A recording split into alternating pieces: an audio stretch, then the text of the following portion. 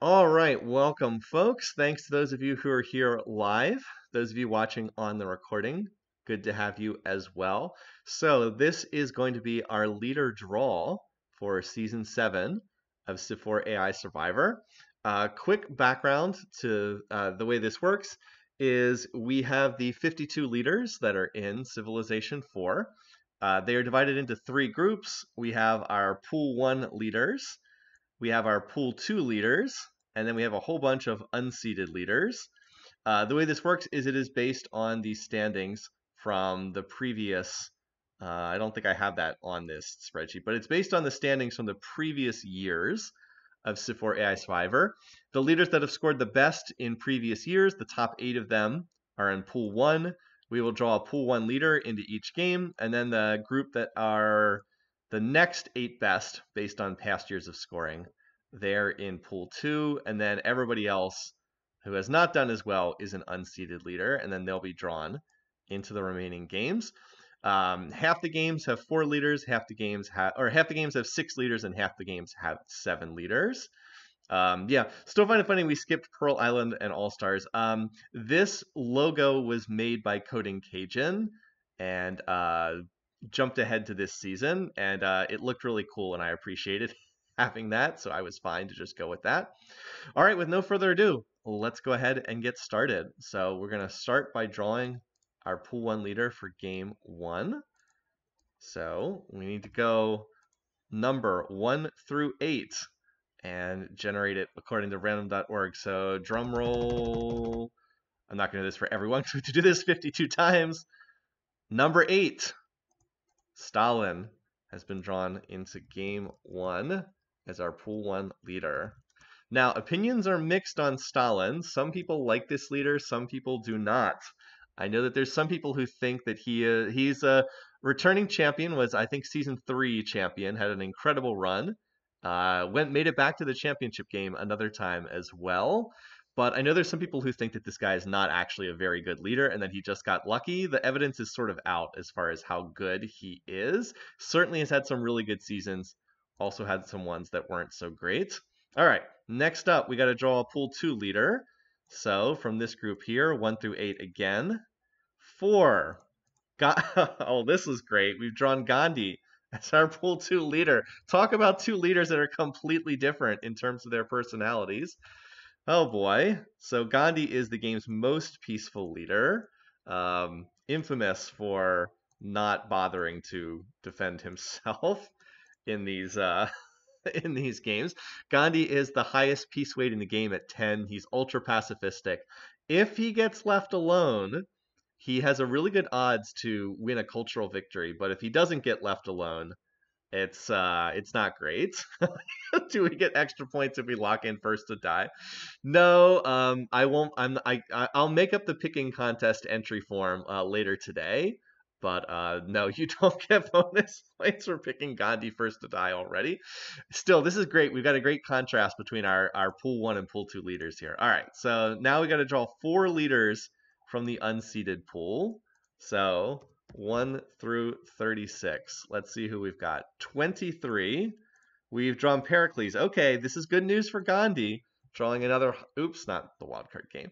Drawing another high peace weight leader is good news for Team Gandhi. So this is another leader that's very pacifistic. Also likes to chase after cultural victories. And is someone who just is another high peace weight leader to help out Gandhi. All right. Yeah, Gandhi, Pericles. I mean, we could draw some other high peace weight leaders here. You never know. Equally, yeah, Pericles is, that's true. Pericles is as equally far away piece-wise from Gandhi as from Stalin. It's true. Pericles is 6, Stalin is 2, Gandhi is 10. All right, we got to draw 3 more leaders into this game. Number 13, Hammurabi. Oh, wow, another high peace weight leader. This could actually lead to kind of a boring game if we get a whole ton of high peace weight leaders. Hammurabi, another leader who mostly likes to sit back and build, although he's not quite as pacifistic as, Gandhi, but no one is. So yeah. All right, well, I will say that Hammurabi is one of our less interesting leaders in the game. He has never really done all that much that stood out in past leaders, but yeah, this is shaping up to be a good Gandhi game and a not so good Stalin game, but we still have two more leaders here. So let's see who we draw for the next two. We could draw two more low piece weight leaders here. 15, Isabella. Okay, so this is a bit more of a wild card. Isabella, religious fanatic, obsessed with all things religious, and someone who is going to found a religion, and Gandhi will probably found another religion, and then that will create some religious tension depending on how their religions spread. Yeah, Izzy and Gandhi not necessarily going to like each other. So she's only middling in terms of piece weight. I think she's a 6 for piece weight. She's either 6 or 4. I think someone probably has it in the chat. So she's not especially high or low in terms of piece weight, but she is obsessed with religion. Okay, 6, thank you. I knew she was somewhere around there. Definitely add some spice to this game, for sure, just based on her religious nuttery. All right, and then our last leader, we got one more. So 1 to 33, 27, and we well, and then we drew Shaka as our last leader in this game. All right, well, just to spice things up a little bit, one of the game's most aggressive warmongers, probably amongst the true insane warmongers, Shaka has been one of the most effective ones. He's certainly been more effective than the like Genghis Khans and Ragnars and Montezumas of the world. All right, that's an interesting group. It was looking for a little bit like we might have this boring builder game, but then the last two leaders definitely shook things up a good bit. All right, so for this game, Stalin, Gandhi, Hammurabi, Isabella, Pericles, Shaka. That's a fun group to be sure. Really fun group. It's very balanced, as Pindicator said, very balanced in terms of piece weight spreads. Um, the map will definitely be important. We'll look at the map after we draw all the leaders, and we'll take a look at that one. There is a sorting function in Excel. There probably is. I'm sure that there's a way to do this more efficiently, but I don't know. I need to take a couple seconds to talk about each leader anyway. So, um, yeah. Some of you are definitely, I have no doubt, better at Excel than I am. Although I'm reasonably decent at using it. Okay. All right. Well, that's just one game. We got to draw 7 more games here, don't we? So let's go ahead and do game number 2. So we need a pool 1 leader and a pool 2 leader. So we have 7 of them in the pot right now. Let's go ahead and see. We've got leader number 6. Our defending champion, Mansa Musa, is the draw for this one. Yeah, so Mansa was one of the leaders that I wasn't sure if he was going to be as good as he had been in some of the earlier seasons, because I do think he was one of the leaders that was hurt the most by switching over from everybody gets all the deity free text to only having their actual 2 starting texts. Since Mansa's starting texts, mining and wheel, are not especially good, but he really showed me last season. He had an amazing run. Won the championship, won all 3 games he showed up in. Won his opening round and playoff game very convincingly. Now got pretty lucky in the championship game when we did the alternate histories. He only won, I think, 1 time in the next 20 playthroughs or something like that. So he did get pretty lucky, but Mansa's a great leader. He's one of the best economic leaders in the game. His one real drawback is his high piece weight. His piece weight's what, 9? So if he ever can get a field where he doesn't get dogpiled, he's a very strong leader to win. Am I doing the alternate histories? Yes, but usually the alternate histories I don't do until the season's over. So you will see them eventually, but not for a long time because the season hasn't even started yet. Okay, we got to draw a pool 2 leader. So again, 7 names in the pot. Who are we going to get? Number 5, Suri. Okay, Suri Varman. Interesting. I'm not quite sure what to make of Suri. Not quite sure. He's just one of those leaders who has certainly done well, although he has a lot of second place finishes, but it's like he hasn't really stood out as like super strong. He's just kind of like there in a lot of games. He's definitely above average. I mean, like pool 2, I think pool 2 is like the appropriate place for him. He's clearly well above average, but like he's not in the Justinian, Wina Kopak, Mansa Musa club either. He's like somewhere in between. So, yeah, an interesting individual. As usual, a lot's going to depend on where people start out. All right, who else is going to be in the group? We have to drive 5 leaders from the unseeded pool this time. 5 of them. Okay, finished second twice, 3 first place finishes. Okay, I thought he had more second place finishes than that. I might be thinking of some other leaders. All right, still a ton of names to draw. 13. So we have drawn Hannibal. Okay, now Hannibal's another leader I know opinion is divided on. I know that people have mixed feelings about this guy. The Sula Discord for AI Survivor, there was quite a bit of discussion about this individual. Some people saying that they thought he was quite good and had been unlucky, and then some people saying that his wins actually had not been over very good fields and he wasn't really that impressive. So some mixed opinions. Yeah, two financial leaders already in this game. If we draw a third or a fourth, it's going to be a really heavy econ game. Hannibal's also kind of infamous because last season he got this starting position where he walked his free extra deity settler into the jungle and then spent like 80 turns building a spent like 80 turns building another settler in a size 1 city that couldn't grow because it was so unhealthy from all the jungle tiles. Yeah, he really flubbed it last season. Pretty ridiculous. In a way that I was not expecting when I set up the map. Let's hope he doesn't do that again this year. All right, 3. Well, we got another builder AI. We've been drawing a fair number of builder AIs so far. Augustus. So Augustus had a good season last year. I know he made it to the playoffs and had a really good opening round game. And I think he was on Antisocial's. I think he was on Antisocial's fantasy team, and he got like a lot of points from Augustus.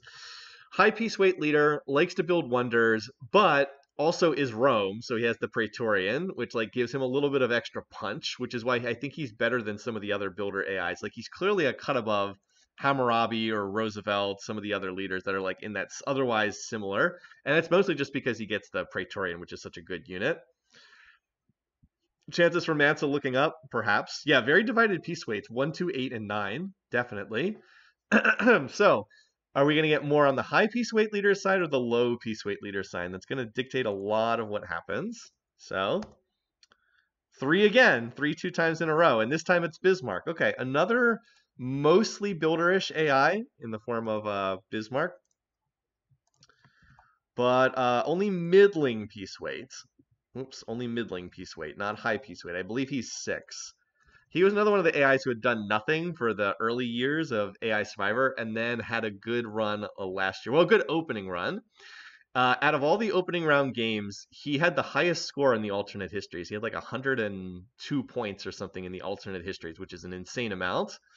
And he was on my fantasy team, so yeah, he scored me a lot of fantasy points last year. So yeah, a mostly builder AI whose sole tech flavor is military. Yes, an odd individual. I would say that it's a combo that doesn't really work all that well, but he had one good game last year with a really good starting position. All right, next leader, 13. And oh wow, Mansa getting some good luck here. Lincoln, another builder AI. Boy, the Mansa Musa to win opening round game definitely is the odds of that going up in the sports books to be sure.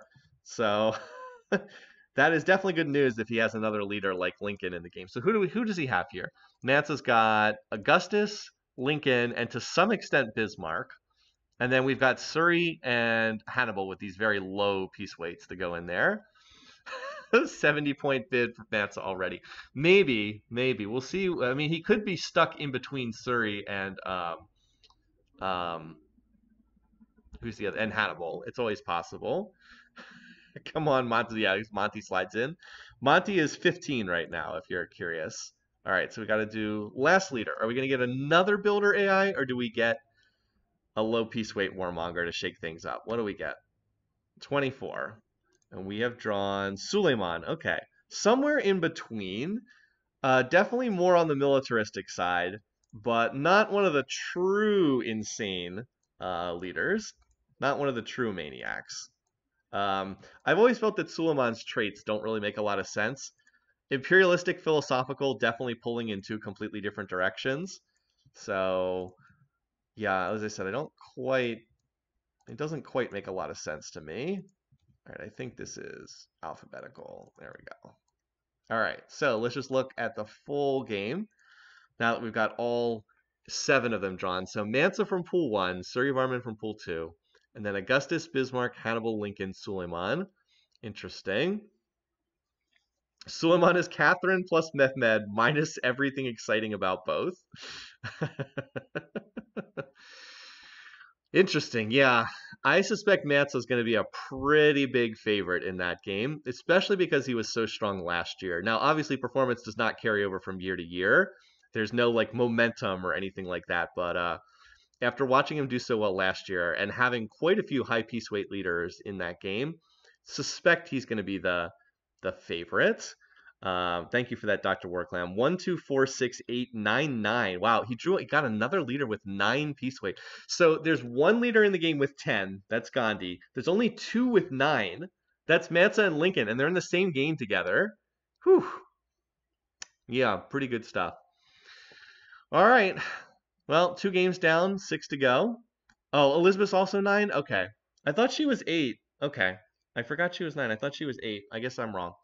I trust you that you've got that. Wait, Hattie's 9 as well? Okay. Okay. Well, then I'm just wrong. I'm just wrong, man.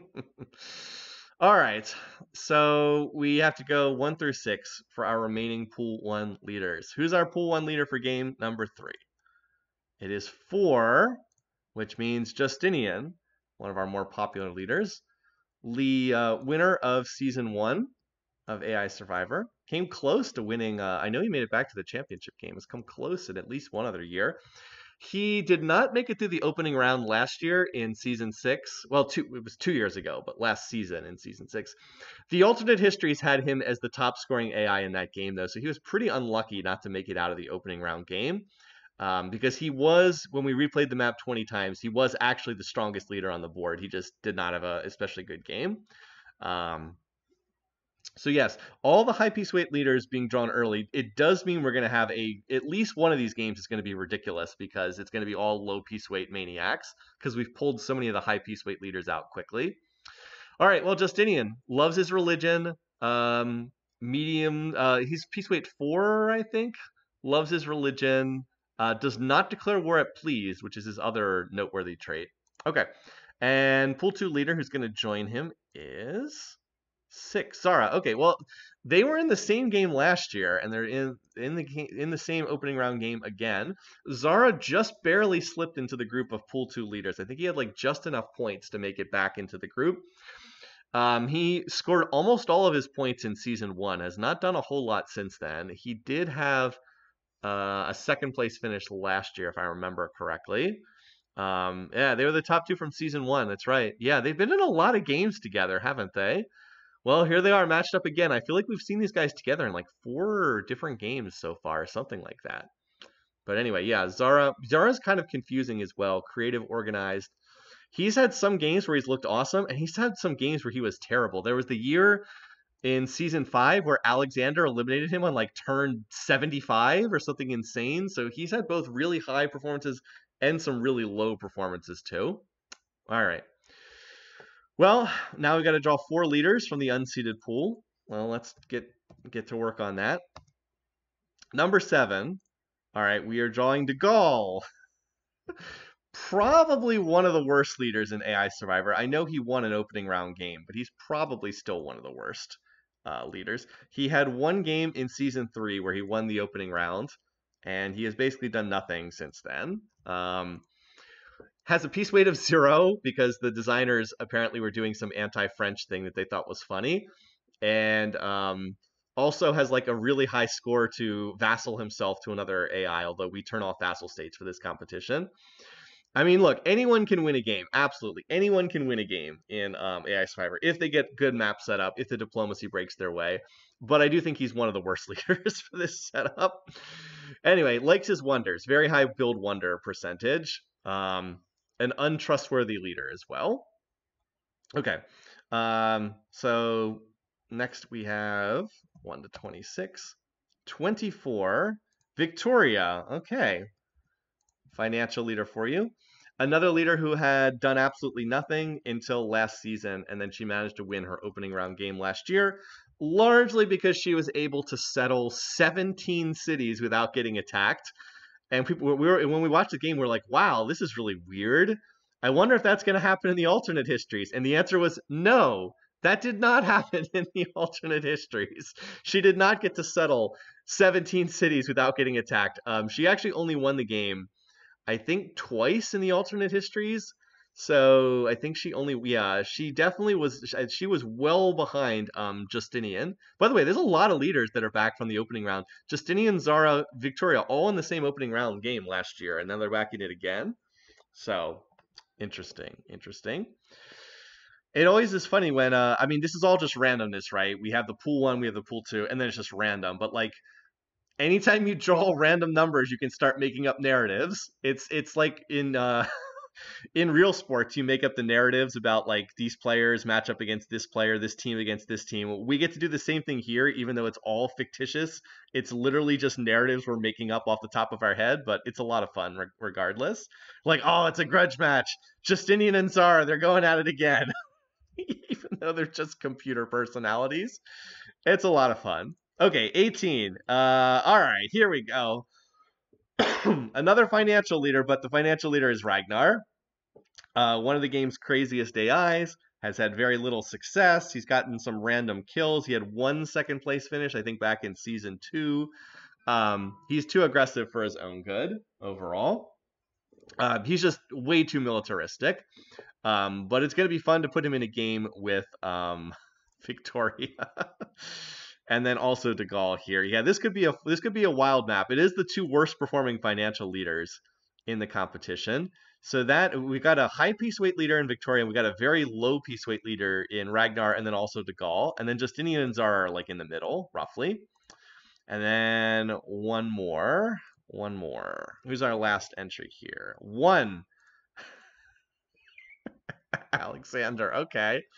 All right. Well, so this game got a lot wilder with our last 2 draws of Alex and Ragnar for the last 2 spots. At first, we're like, oh, it's like middling AIs, middle piece weight. De Gaulle likes to build wonders. Victoria's got the financial trait. It's like, no, Ragnar Alexander, boom. I don't think Vicky's going to get 17 cities peacefully this time. I don't think that's going to happen. But this should be a fun game. I don't know if this is like by average score, this is going to be lower. I know Link Mario Samus has been giving us that for these games. This is going to be a lower scoring game by like average power ranking, but it's going to be a fun game. Is it 3 zeros? Is Alex 0 as well? He's close to that. This is definitely going to be 3 that are very low if they're not at 0. Yes, he is. Okay. Yeah, this could be interesting for Vicky. She's gonna have a tough time making friends in this one. Dane Law incoming. This could be Justinian. He'll build up while the depraved leaders devour England. Yeah, I mean, I think Vicky is the one who has the worst diplomatic situation. Zara at 6 is still not in great situation, but he's got more of a shot at least. And anyway, thanks for subscribing, Rose. Appreciate it. All right, fun stuff. Thanks for popping in here. Okay, next game. We still got, what is it? We still got 5 more to draw. All right, so pool 1. Still got some very powerful, very popular leaders sitting there in pool 1. Who's it going to be for this game? 1, Gilgamesh. Okay. Gilgamesh had a couple of really good seasons. And then last year he made it to the championship game 2 years in a row. Came close to winning. And then last year he didn't have as good of a season, but the alternate histories showed that he was actually the strongest leader on his opening round match. He just got sent to the wild card game because the actual game that played out he didn't do as well. But alternate histories were like, hey, this guy's actually really good, and he had another really dominant opening round. It's just we saw one of the games where he didn't perform as well. Gilga Smash.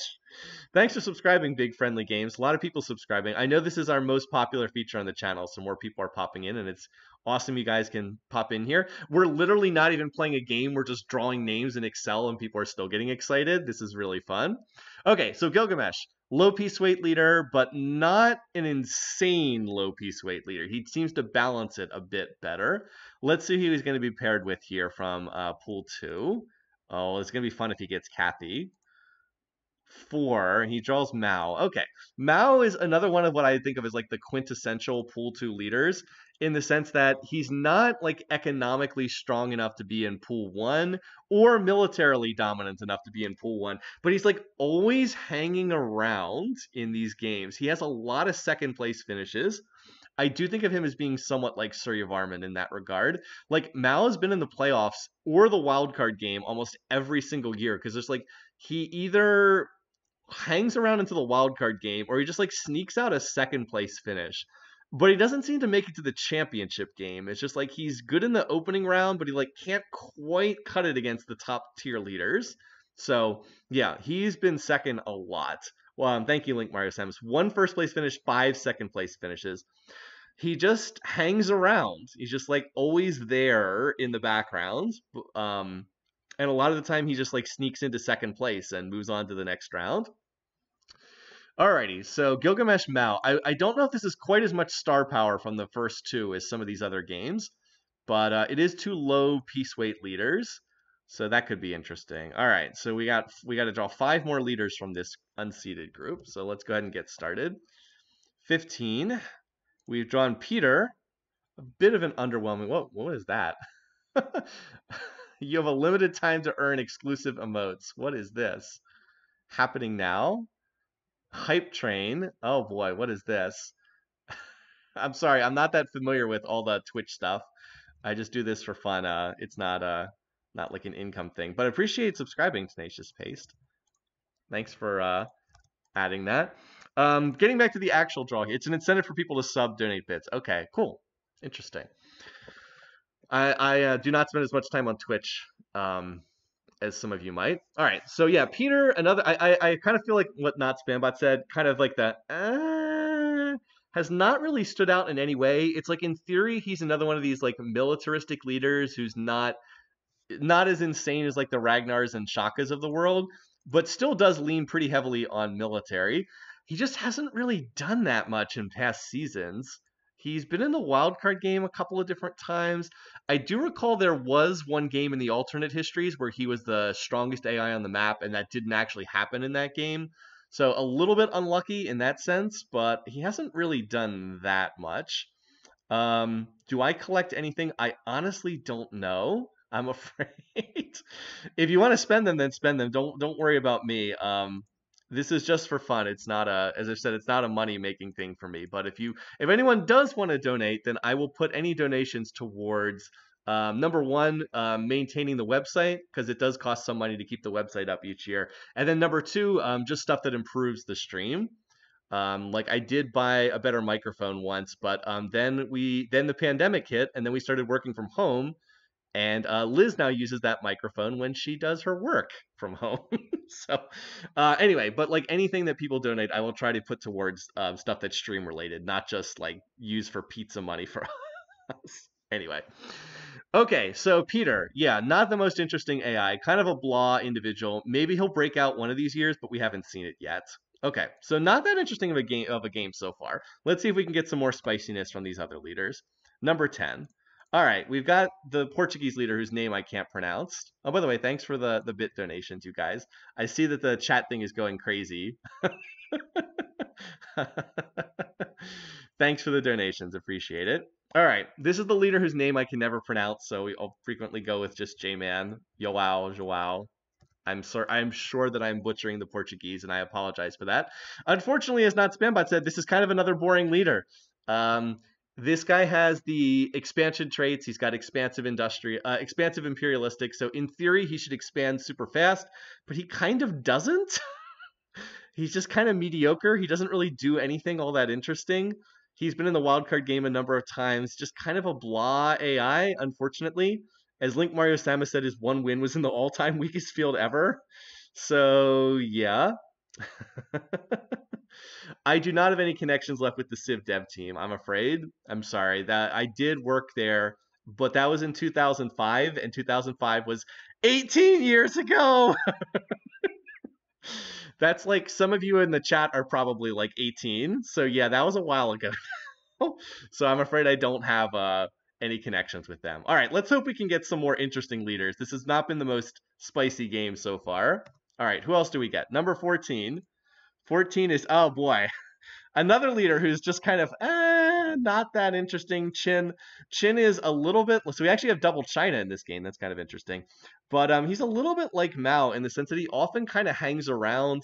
He's unfortunately an economic leader who has bad economic traits. What is he? Protective, industrious. They're just not very good traits for AI Survivor. They're pretty mediocre to subpar. So like Chin kind of tries to play the econ game and he just doesn't really have the tools to do it, unfortunately. So he does like to build wonders. He'll probably get a decent number of them because this is not a wonder building group. If this game turns into just a total bloodbath, he actually could do well because he does try to stay out of wars. His aggression level is pretty low. But I will say, as far as this group looks, this is a pretty mediocre group so far. Not the most impressive group. So yeah, um, maybe we'll get something more interesting for the last two. I mean, not every game's going to be amazing. There's usually one or two games each year where we're kind of like, all right, this is not the most dynamic field, and that just might be this game this year, unless we get like Montezuma on one of the last picks. Let's see, 17. Uh, well, if you wanted an exciting group, this is not going to change that. Just got Sitting Bull here. I think Sitting Bull is probably if he's not the worst setup for AI Survivor, he's definitely in like the bottom 5. His setup doesn't make any sense. He's a peaceful leader with a high peace weight who loves to build military and then not use it. It doesn't really make a lot of sense. It's just one of those AI combinations that's just ineffective. Some of the AIs have personalities that are really good. Like Mansa kind of stands out, is like, yeah, he has the winner AI. He knows how to build his economy and he's really good at doing it. And then you have Sitting Bull. He's like, I'm going to choke my economy with military that I then don't use. Or you have Tokugawa. I'm going to refuse to sign deals with anyone and then stifle my economy as an isolationist. It's actually good that the game has these personalities because it makes the game more interesting and dynamic. But some of the personalities just don't work in the game. Anyway, so yeah, no one's gonna die this game for protective AIs. Yeah, not the most interesting. So I don't know quite what to make of this game. Let's just draw the last leader, and then move on to the next one. 18. Oh, well, you guys said you wanted protective AIs, right? There's another one, Wang Khan. So I think we're just gonna call game 4 the protective game. Financial protective, the Troll King strikes again. He might actually do okay in this game, in this field, because this is a kind of a weaker field. 5 protective leaders in this game. That's really surprising that we have 5 out of 7 in this one. Let's see. Let's see. Okay, this is internal to us. Okay. Sorry, this is a scheduling thing for us internally. This is not AI related. Peace weight is balanced out a little bit. 1122688. Interesting. Aside from Gilgamesh. Yeah, I really don't know what to make of this field. Let's just put them in alphabetical order as usual. J-Man, Peter. Okay, and then these others are actually only had to reverse the first 2. Yeah, I don't know what to make of this game. It's a lot of protective leaders, an awful lot of protective leaders. This could be a game. This could be a game where like someone launches a spaceship on turn 370 because everybody's been warring nonstop the entire game. Average power rating only 12.4. Yeah, that's quite a bit lower than some of these other ones. Anyway, thanks for the hype train emotes. Emotes are being delivered to supporters. Awesome. That's a lot. So this is definitely not as strong of a game as some of the other ones we've seen, but I suspect it'll be entertaining in its own way. All right, enough of the protective game. Let's move on and look at what we've got left here. Okay. No, I don't think this will be the first to die nobody game. I mean, maybe it has happened in the alternate histories that we've had a no one die game. It's happened once, or I think it happened 2 or 3 times in the alternate histories. That's out of like 400 total games, but it has happened. Okay. Pool 1, we have 4 leaders left. Huayna Capac, Julius Caesar, Kublai Khan, excuse me, and Pakal. And then in pool 2, Kathy, Charlemagne, the Burger King, Cyrus, and Willem. Definitely some big names still in the pool to be drawn. All right, so for game 4, which one of these 4 are we going to see? Number 3, Kublai Khan. All right. Another one of the leaders who is not on face value that impressive, but once again, has just been in a ton of games. Kind of like a sneaky strong leader with the aggressive creative traits. Um, but has a lot of first and second place finishes. He just has like a lot of top finishes, and he's been in the championship game a bunch of times too. He came really close to winning the championship in what was it season? It was either season 4 or 5. I can't remember which one of the two it was. Yeah, 2 firsts and 5 seconds. Like that's a lot of top finishes. Season 4. Okay. It was the game where Willem first threw away the victory and then Kubla threw away the victory because he decided to go for a cultural victory for no reason when he was like 3 techs from the spaceship. Absolutely crazy. So he really probably should have been a champion in one of the previous seasons and just always seems to do well. I like that. An upgraded Mao Zedong. I think that makes sense. I think he is kind of like a slightly better version of Mao. He's also been first to die twice. That's true. So there is the other side. He got a bad starting position last year. He kind of drew a bad seafood start and didn't do a whole lot as a result. So paired with him in this game is going to be number 3, Cyrus. Okay, they were in the same game last year, or opening round game last year as well. Cyrus, really good in season 2. Came incredibly close to winning the championship in season 2. Probably should have won. Wina Kopak snuck out a cultural victory at like the last second before he won. Struggled a bit since then. Now, he had a good season last year. He made it to the championship game last year. But the alternate history showed that he probably should not have made it out of the opening round game. So he did get a little bit lucky. Had an amazing starting position in his playoff game last year. And did really well in the playoff game as well. Only piece weight 3 leader in the whole game. Interesting. All right, so once again, I wouldn't say that these are like 2 of the biggest names to be drawn into this game.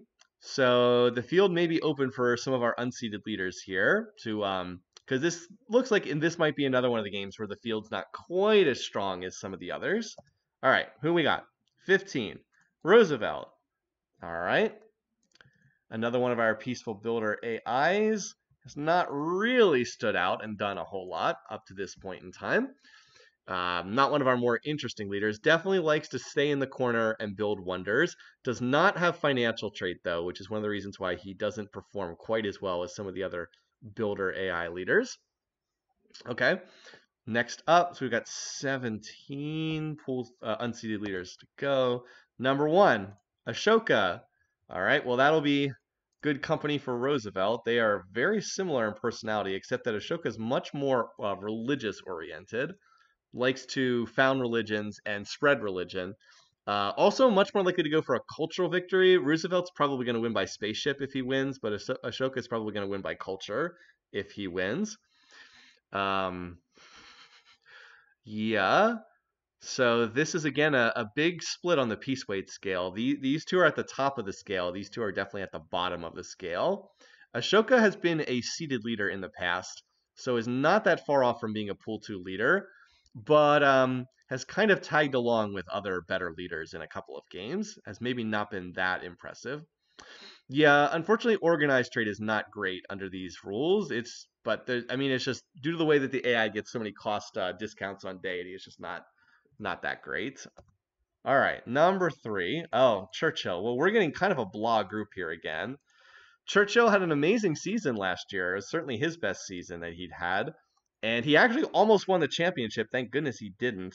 The alternate history showed that he enormously overperformed in his playoff game and in the championship game. Now, he did have a really good opening round game, largely because he had this great starting position with like floodplains and seafood tiles and gold resources right by his capital.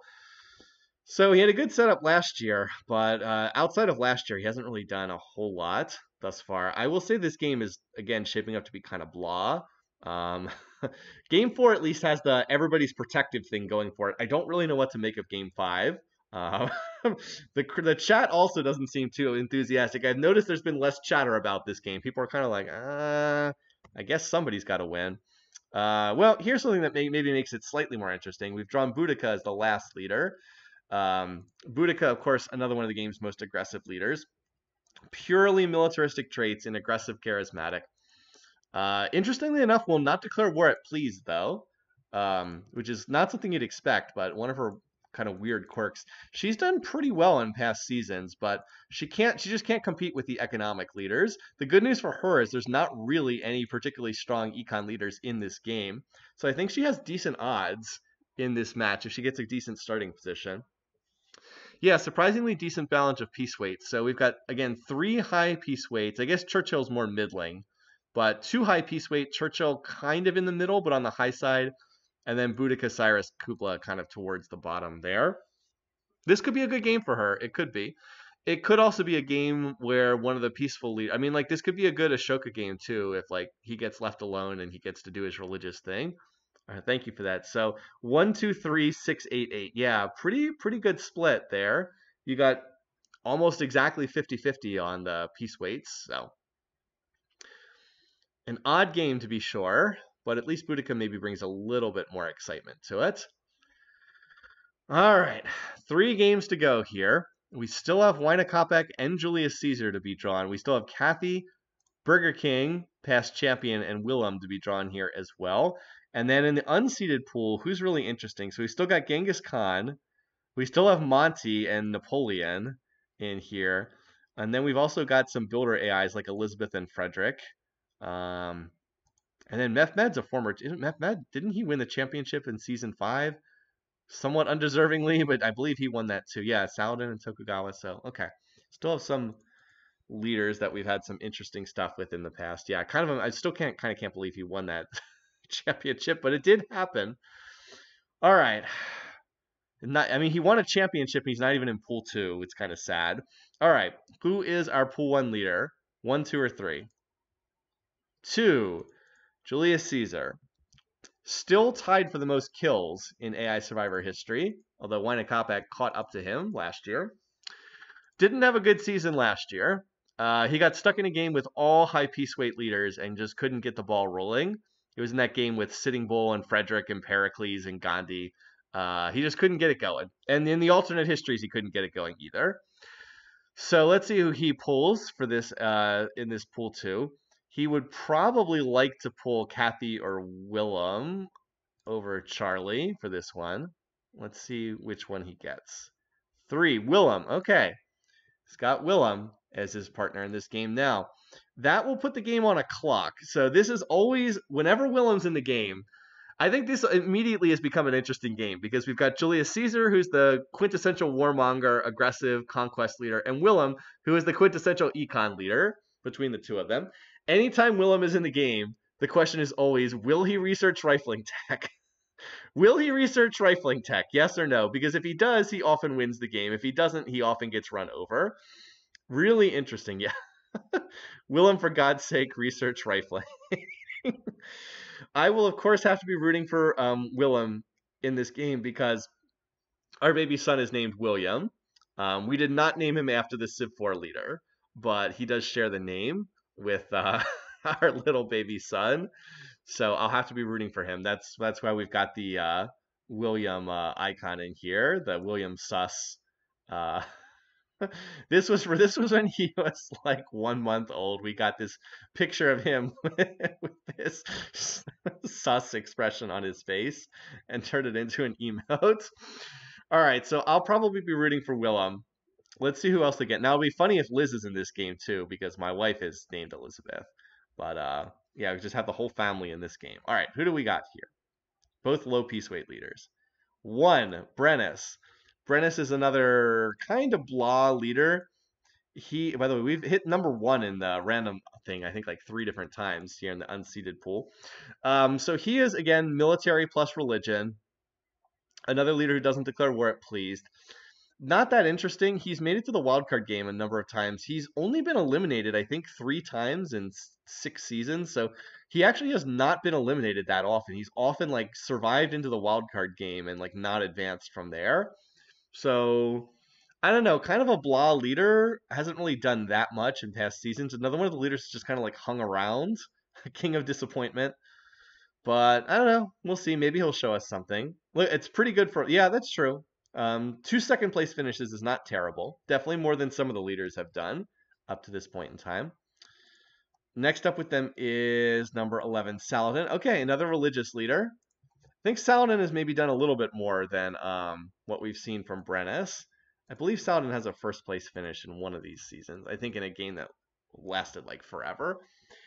Yeah, he's another one who has a similar setup as Brennis. Religious plus military is kind of his thing. They both start with mysticism tech, so they probably will found the game's first 2 religions, most likely.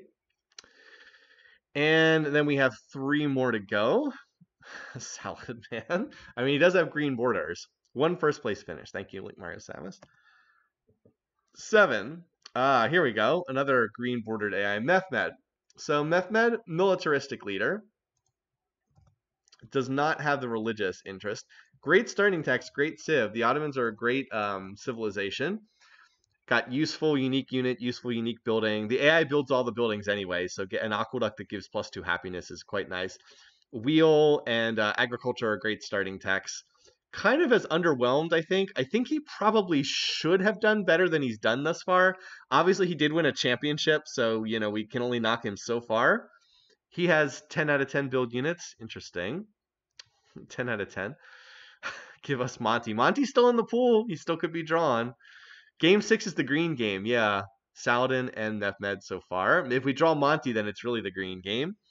All right, 2 to go. Who else is going to be in this match? Who do we have here? 10. Tokugawa. Let's throw an isolationist leader in here. Another low piece weight. Obviously, Tokugawa stands out for being the leader who won't sign open borders with anyone. Obviously, we have tech trading off for AI Survivor, but he won't trade techs with anyone either. He's just like the pain in the butt AI, just refuses to get along with anyone else. So we've got a lot of military leaders in this game, like Julius Caesar, military, Brennus, military, Saladin, military, Mehmed, military, Tokugawa, military. He does have a science tech flavor, if I remember correctly. So in a game that's a low econ game, he can sometimes tech reasonably well. But Willem's in this game. So this game's going to go one of 2 ways. If Willem does not get into wars, he's going to just tech away and blow past this field. No one else in this game can research anywhere close to the degree he can. But if he gets roughed up a bit, it's really anyone's game. It's probably Julius Caesar's game because he's the best military leader out of this bunch. So will be interesting to see. All eyes are going to be on Willem, I think, in this one. And who is our last unseated leader? 1. It's oh wow, okay. Well, never mind. Now we've got another econ leader in the game in the form of Darius. Darius is badly out of place in this one. By the way, we rolled the number 1 again in the unseated leader column. Randomness at its finest. So he is another leader that is just all tech, financial, organized. The difference between Willem and Darius, though, is Willem has a low piece weight. He's 4. Darius is a high piece weight. He's piece weight 8. He's going to have a major target on this back. Yeah. As Dr. Worklam just posted, 0124448. That's it's not what you want. It's not what you want. It's not good, Bob. It's not good. So he's going to have a major target on his back. I don't know. I suspect he's going to be a popular pick for first to die, but we'll see. Sometimes magically, the high piece weight leaders manage to avoid getting dogpiled. We saw it in the championship game. Somehow Gandhi did not get dogpiled, despite being in a game that was mostly low piece weight leaders. I mean, he did get dogpiled in like 18 of the 20 alternate histories, but he didn't in the actual championship game. So, yeah, Darius was good news for Willem. Very good news for Willem. Anything that draws aggression away from him, definitely good news for him.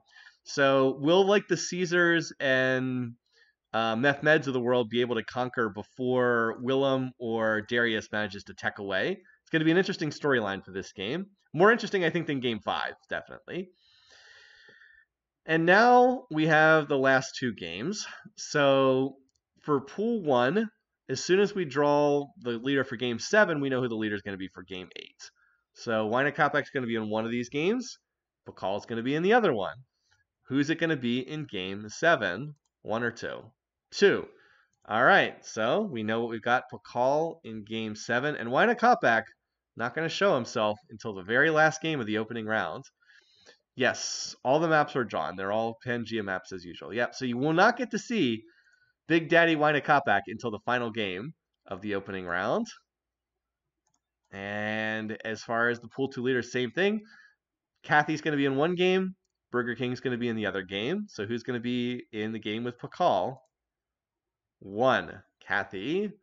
Kathy's going to be in the game with Pakal. And then Charlemagne is in the game with Wina Kopak. Interesting. Interesting. So we'll see how that plays out. So now we have to draw 4 leaders for game 7, and then the remaining 5 will be in game 8. So we already know how that's going to happen. All right, out of the 9 leaders remaining, who's going to join Pakal and Kathy? 2, Frederick, high piece weight leader, to go along with the 2 low piece weight leaders that we've got there. So Freddie is an econ leader, very peaceful, high piece weight. I think he's 8, piece weight 8. In many of these games, he's been run over by the AI and been first to die. I think he's been first to die like 4 or 5 different times. He did win his opening round game last year, though, because it was a very high piece weight field. Or was it first or second? I think he got first last year. Wasn't he on my fantasy team and he got a first? I can't remember, but I think he did well in the opening round. Wasn't it Frederick Sitting Bull, the top 2 in game 1 last year? That's not going to ever happen again. All right, yeah, so like he tries to play the econ game, but his traits are just like not good enough to be an econ leader. He doesn't have financial, what is he? He's was he like organized? What are his 2 traits again? He's like organized and philosophical. Is that it? It's something like that. He just doesn't have good enough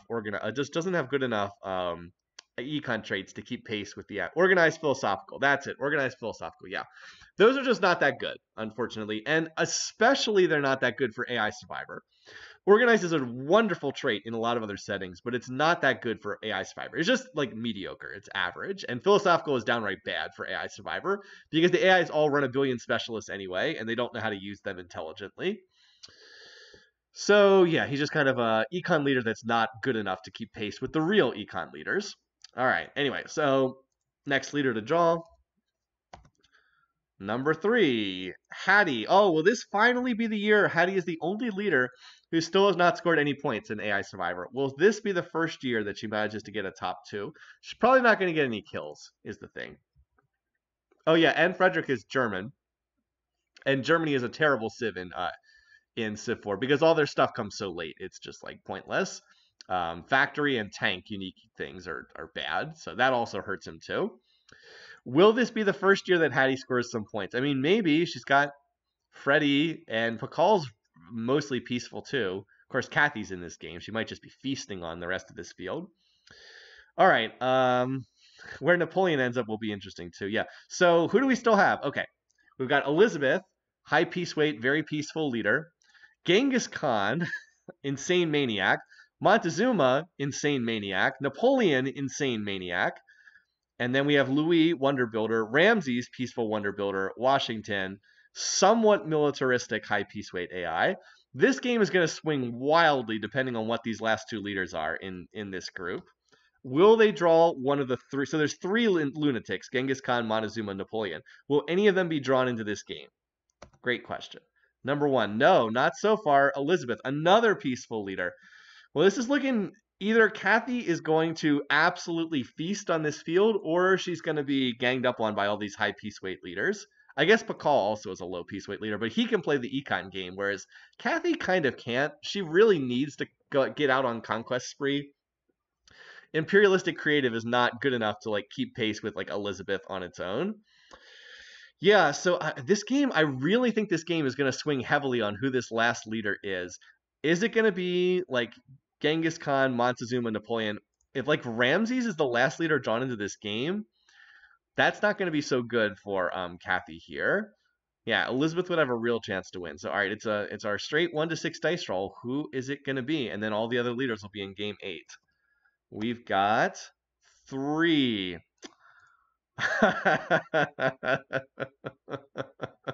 Well, you guys were waiting for it. This is like we had that last pick and we just like picked up a grenade, we pulled the pin, and we tossed that grenade right into the middle of the rest of the field. So, yeah, you thought this game might be peaceful. Well, think again. It's not going to be a peaceful game because we've got the most insane AI in the game getting tossed in here into the final setup. Montezuma, our last leader. All right, let's just put them in alphabetical order real quick. Elizabeth, Freddie, Hattie, and Monty. They all end. We can give them all a name that ends in Y here. All right. I don't know what to make of this game now. So we've got Pakal. Pakal is starting to look pretty good in this game. If Monty and Kathy are just running around doing all sorts of insane stuff, and Pakal just gets out to one of his cultural games, he could slip under the radar because he's got that low piece weight. Yeah. Pakal's to lose now, potentially. Kathy, or maybe it's Kathy Monty tag team, and they just run over everyone else in the field. That would be fun to see. Yeah, we almost got Napoleon, Genghis Khan, and Montezuma into one game. That was close to happening. It could have been Ramses or Washington drawn into this game. Would have been a completely different game if Ramses had been like the last leader, but it's not. So now we know who the last 5 leaders are going into this game. So just to give them their moment in the sun as well. Game 8, we're going to have Wina Kopak as the Pool 1 leader, Charlemagne as Pool 2, so that's a high piece weight leader. Ramses and Washington also on the high piece weight side, but then Genghis Khan, Louis, who is pretty militaristic. He likes to build wonders, but he's also very low piece weight and does build a decent amount of military. Double France again. These two are both in the same opening round game. And then, Genghis Khan, who is just completely nuts, immense aggression and build unit emphasis, and Napoleon, who's basically the same thing. 10 out of 10 build unit emphasis, just go, go, go, fight people. And then Washington down here, who, as I said, is high piece weight, but builds more military than your typical high piece weight AI. I think Wina Kopak's going to be a pretty big favorite in this field again, as long as he can just do his normal thing. There is no one in this game that can keep pace with him economically, not even close. So if he can stay out of like 2 front wars, I think he's going to be pretty heavy favorite in that game. All right, well, we've got the whole opening field set. So let me go ahead and let's take a quick look at our map for game 1, shall we? Let's go ahead and set this up. So I'm going to slip this over to the desktop so you can just see everything. And the way we set this up is we have to text edit the world builder save file. Now, some of you have seen this before, but for those who haven't, here we go, world builder normal. And I have to get the save game file, which is under my games, Beyond the Sword, saves, and then world builder. And here we go, Survivor 7, 1. And we're going to open this up with Notepad.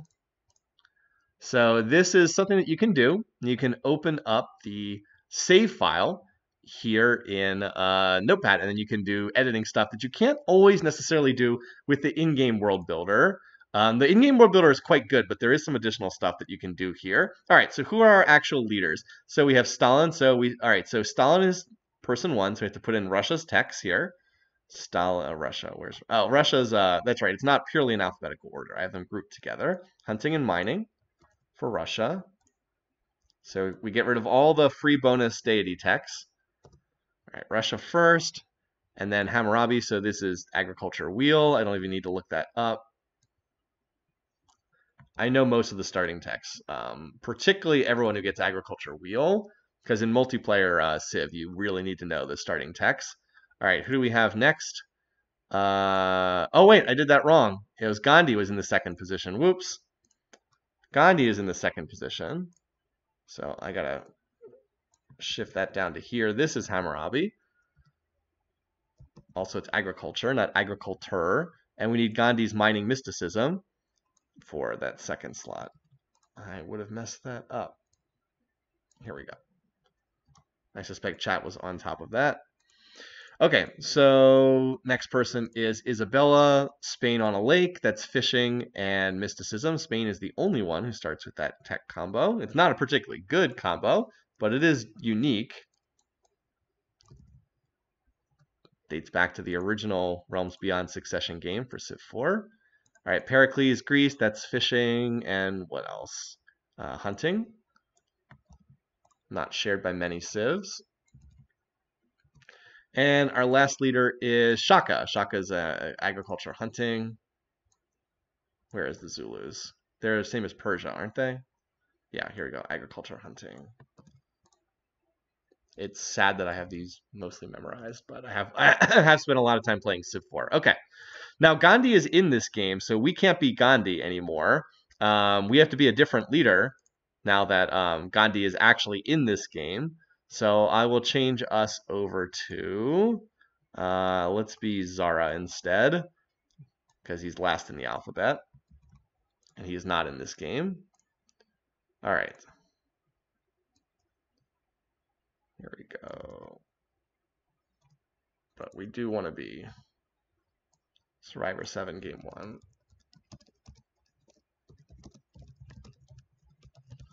Okay, so now we need to put in the actual leaders. So first up was Stalin. Let's grab Stalin. These are in alphabetical order. And hopefully I will not break anything in the game in doing this. All right, so we're just replacing this, just replacing all the text. All right, so we've got Stalin for Russia. Next up, Gandhi was second, right? Gandhi, so now I have to put Gandhi back in. Where is he? Up here, here we go. All right, so far we have red borders and the light purple borders of India, so that's no conflict yet. All right, leader number 3 was who? Hammurabi. We might need to change his colors, but that's probably distinct enough from Gandhi that we're okay. Color is middle purple.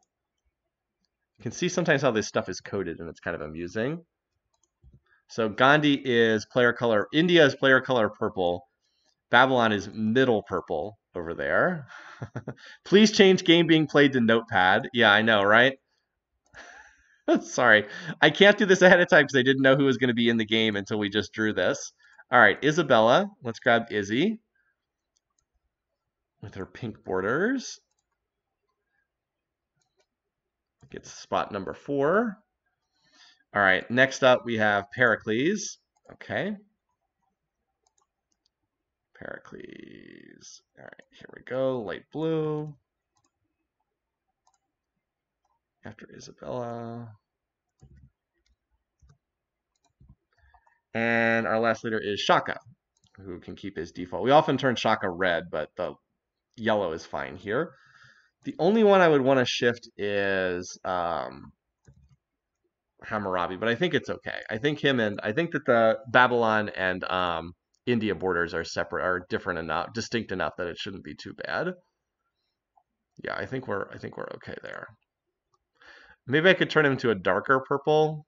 That would actually let's do just a darker purple. I'll give him Gilgamesh's color because that's a slightly darker version of the same thing, and that shouldn't look too weird.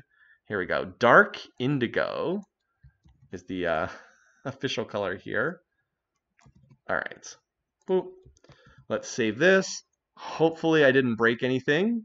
We will find out shortly if I did. So let's go ahead. Oh, I skipped a line. I missed a line for Izzy, people are saying. Well, yeah, okay. Well, let's make sure I fix that so it doesn't just crash out. Izzy. Where did I miss a line for Izzy? Must have screwed up the cut and paste. We'll just copy paste it again. I trust you guys if I missed something.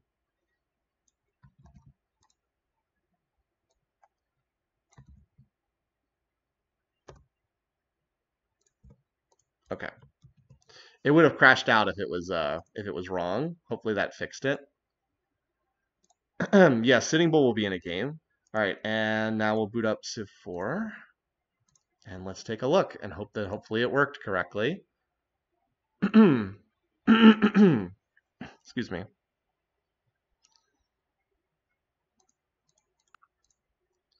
All right, so for this, we have to do the custom scenario. all the Survivor save files from past seasons. 7-1. All right, here we go. Survivor 7, game 1. If we did this wrong, the leader will not load in, but it looks like it went correctly. All right, let's just check the settings. So on deity, they all have their civs listed there. We've got the normal speed, temperate, medium. All right, so on the options, all victory conditions are turned on. We have aggressive AI, which is what we want. Choose religion, no tech trading, no tech brokering. No random personalities. Random personalities is fun, but then like you can't keep track of the same personality year to year. All right, no vassal states, no tribal villages, no random events. Looks good. All right. So, oh, he actually starts with mining. That's right. We can just start researching. Bronze working right from the start. I'm so used to playing as Gandhi, who has to research, yeah, from the start. All right, so first up, put it in debug mode. All right. Yeah, that color should work. That should be distinct enough. So we have to advance. That's right. That's right. Gandhi had to start. Never mind. You're right. Gandhi starts with mining tech too. What am I thinking? Is this showing up okay on screen? So let them all plant their cities. And let's see what we've got here. All right. Well. So where's everybody starting? Okay. So Stalin has the center. By the way, I don't know where everybody is either because I generated these maps, but I didn't know who would be where. So it's a relatively small continent for this game. So Stalin's got the center position. It's the mid-central position here. Gandhi has the northeast corner, is where he is starting. Pericles is okay. Gandhi and Pericles are next to each other. That's going to help them out. They are also next to Shaka and Stalin, though. Over here is Hammurabi. This is not Gilgamesh. This is Hammurabi. We changed the color, remember? And then Izzy's in the northwest corner here. Plains Cow. Who is the one with the Plains Cow? It's Gandhi. Yeah, but look, he has 1, 2, 3, 4. He has five floodplains tiles, 6 floodplains tiles. Yeah, he has I thought Plains Cow was fine because this starting position has 6 floodplains. So I'm going to ride on what religion flips to Stalin. Interesting. All right, so we have to finish doing the rest of the setup, right? There are still some couple minor things we have to do. Have to debug in the Great Spies, which have always been controversial. I know people at Realms Beyond who have complained every single year about the Great Spies. I don't care. It lets us view the demographic charts. I'm aware that it does throw things off a little bit, but I don't really care. It's my competition. I can set it up the way I want. It's just for convenience. It makes it easy to keep track of what's going on in the game. So that's why I do this. I don't really care if the AI decides to run 10% on the espionage slider. People have said that there have been some people that said, and they're not wrong. I want to make it clear. They're not wrong. The AI sometimes wants to run on the espionage slider because they see themselves as being in this huge EP deficit to the observer civ, and that can throw things off a little bit. They're not wrong about that. I just think it's really minor, and I think that the convenience of being able to see everybody's graphs makes up for that. So we have to do this, and it's exactly the same for everybody, but some of the AI personalities do react differently than others. All right, so we got the Great Spies in. Next up, we need to make sure that the barbarians have, was it archery tech? Need to make sure they have that so they can spawn, or that, what is it? We have to make sure they have archery tech so that they spawn with archers in their barbarian cities. Otherwise, they just have warriors, which we don't want. And diplomacy mode, we need to make sure everybody loves the observer civ. And then that's the last edit we have to make. Where's the happiness on this map?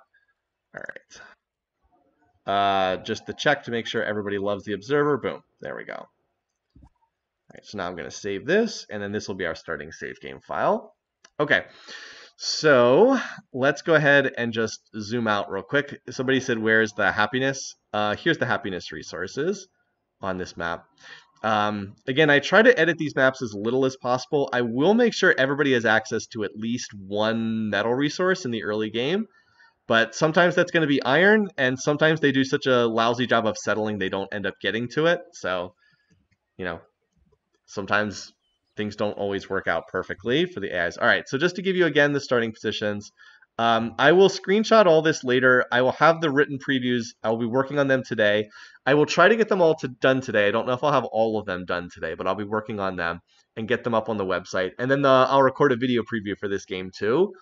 The game itself is not happening for 3 weeks, so you'll have tons of time to get the predictions in for the picking contest, but I'm going to try to get that set up as quickly as possible for people. All right, so again, this is the starting position for Stalin. Pool 2 leader Gandhi is over here. Does have copper nearby.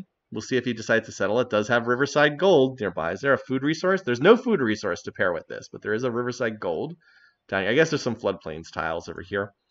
Other leaders, Pericles, dry corn, horses, gold tile at the capital, not too shabby.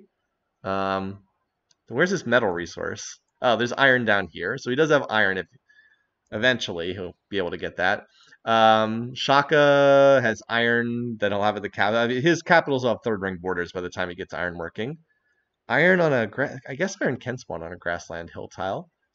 I would not have edited this in. This would have had to have popped up naturally. There is a gem style, but it's under jungle, so need iron working for that. Nice little backlines area down here with some good resources.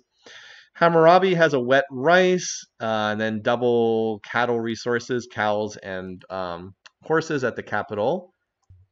Fair amount of jungle tile. He does have a lot of forests and jungles around him, though. The AI sometimes struggles with that. And then Izzy has floodplains tile, wet. Okay, she has a wet corn, and then some good animal husbandry stuff, horses and sheep.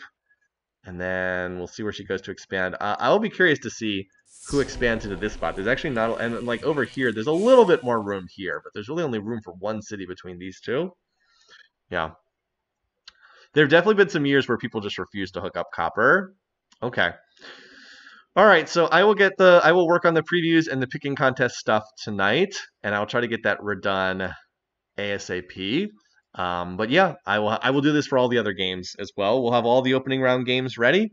And those of you who are in the fantasy contest, there's 8 of you who are in the fantasy contest. You guys have 2 weeks to think about what your bidding strategy is for the fantasy contest. And then we'll do our fantasy auction 2 weeks from now. It should be fun. So yeah, we'll be back for that. Next week, I don't know what we'll be doing, but in 2 weeks, we've got the fantasy auction. And then in 3 weeks, on April 7th, Game 1 begins. So it should be fun. All right, that's going to be it for the leader draw session. Now we're going to switch over and we're going to try to finish the Civ4 game we've been playing, which is with Abraham Lincoln and the Emancipation Adventure.